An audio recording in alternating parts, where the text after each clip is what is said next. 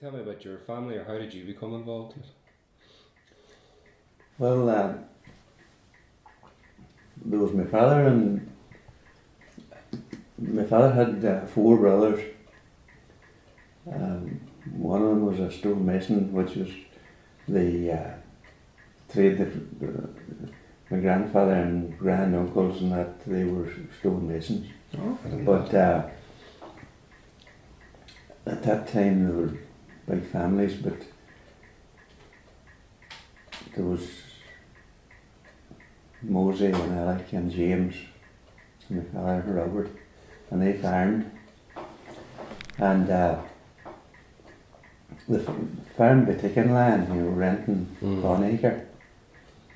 And they would have grown 100 acres of mostly oats, corn at that time.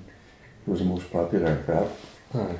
They were taking land down near Castleplanet, Shanville, down there, and anywhere they could get land. My father was the ploughman. Right. That's what he did. He ploughed, and he ploughed that 100 acres every year for years and years. And Uncle Mosey, and he got a Fordson tractor, and then he used to make ready after my father ploughed, but then when it come to springtime, he had the tractor and the discs, and he made ready to prepare it for sowing. They grew potatoes as well, and then my father would have, grubbed and moulded and worked through potatoes then in the summertime, that kind of work.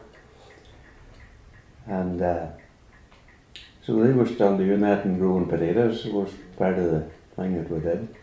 And so I just sort of continued on with the growing potatoes and started to keep pigs and sort of thing like that. We didn't have much land at the time, but we cut some land, When you cut started? some land left from Uncle Jim. Right. And then we got a farm from Uncle Robert. And from my mother's side. My mother's people was village farmers as well. Right. There was a big family of them as well. There was six boys and 2 girls in that family. And my Uncle Jackie and Uncle Charlie bought a thrashing mill between them way back, suppose, sometime before the Second World War. A mobile one, or? Aye, mobile, Is that right? aye, and a tractor. And then they went on to have, they had a mill each, both of them had mills then. Then Uncle Charlie, he emigrated over to England in the early 1950s. My Uncle Jack, he bought the other mill from him, so he ran the 2 mills then for a good number of years until the combines took over. And is it all just potatoes that you grow, or is it at the moment? No, it's mostly cereals I grow. Mostly cereals? I grow wheat, oats and barley, some potatoes. I don't grow as many potatoes now as we used to. But I don't have the health. But tillage in this area goes back a long, long time. The land here is suitable for tillage. And most of it is suitable in this East Donegal here, around the Foe area. And apparently whenever the early settlers come here, maybe 5,000 to 6,000 years ago, they were farmers. Apparently whenever they came, they brought seeds with them and started to grow clear land and grow crops on it. But then, I think back in the Middle Ages there would have been, the farming would have tended to move over towards cattle growing that time. Yeah. Cattle were wealth apparently at that time, and the system changed. The chieftains and all that. that. That's right. The wealth was measured by the amount of cattle. That's right, that's how you were measured, how many cattle you had.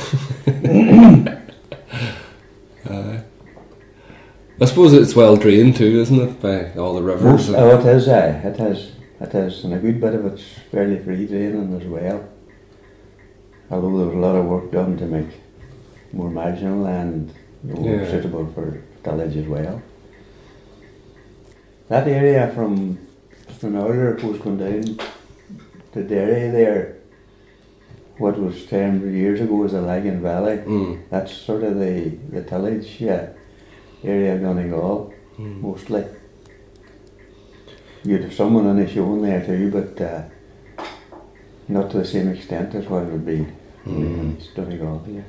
And see, when you were a young fella working for your father, I remember you telling me stories before, about, all the people that he would have got to help.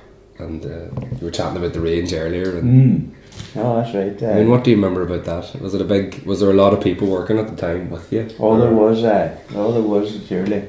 That was, the farm at that time was very labour intensive. Yeah. Anything you had to do was, that just took help to do it. Whether you're reaping corn and tying it in sheaves, or whether you're binding it and it had to be stooked and it had to be carried on built stacks and then had to be threshed and all this work going on, Potatoes is the same. Well, tell me about the potatoes, like what's the process there? Well, at that time potatoes would have been gathered and picked by hand, dug with, I remember my father used to dig with horses and a horse digger, and there would have been anything up to 15 or 20 gathers, But it was hard work, but they're always, when there's a big group of people together like that, there's always it was a bit of fun. It must have been some crack. It was just crack, right enough. It helped to sort of dull the pain a bit of that sore work. I'd say there were long days. Indeed, long days, surely, when the weather was suitable. And what's the big change now? Like, what's the big difference? Well, the big difference now is most farm now is run single-handed, or very few farms employ labour anymore, because it's not really economical to employ labour. You need to be in a very big way to cover the extra cost of having labour. Well, the result has become a very lonely occupation in most cases. Yeah. It's